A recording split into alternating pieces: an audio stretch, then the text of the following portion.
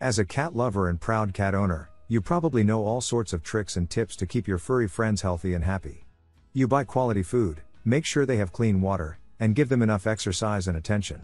But there's one mistake that almost every cat owner makes at some point, and it can seriously jeopardize your cat's health. The mistake is simple: ignoring the symptoms of disease in cats. Many cat owners tend to dismiss the symptoms of illness as temporary problems and wait too long before seeing a veterinarian. But waiting can be dangerous, because many feline diseases are easier to treat when caught early. One example of such a disease is kidney failure. Kidney failure is common in cats and can have serious consequences if not treated in time. Symptoms of kidney failure include increased drinking and urination, weight loss, and loss of appetite. If these symptoms occur, you should see your veterinarian for a diagnosis and treatment. Another example is diabetes. Diabetes is also common in cats and can lead to serious health problems if it is not treated. The symptoms of diabetes are similar to those in humans, including increased urination, weight loss, and weakness. If you notice these symptoms in your cat, you should see your veterinarian immediately.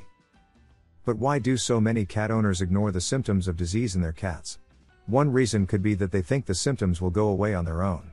Another reason could be that they are worried about the cost of veterinary examination and treatment. But when it comes to your cat's health, you shouldn't be concerned about cost. Early diagnosis and treatment of disease can help your cat live longer and happier. Remember that cats are masters at hiding their pain and symptoms, which makes it even more important to monitor their health regularly. Even if it seems like a temporary problem, it's better to be safe than sorry and get a diagnosis. Your cat is an important part of your family, and her health should always be a top priority. Now, do you also want to know what symptoms of illness you should never ignore in your cat? Then be sure to check out the video I'm linking you to here. About a thumbs up and a subscription, I would also be very happy.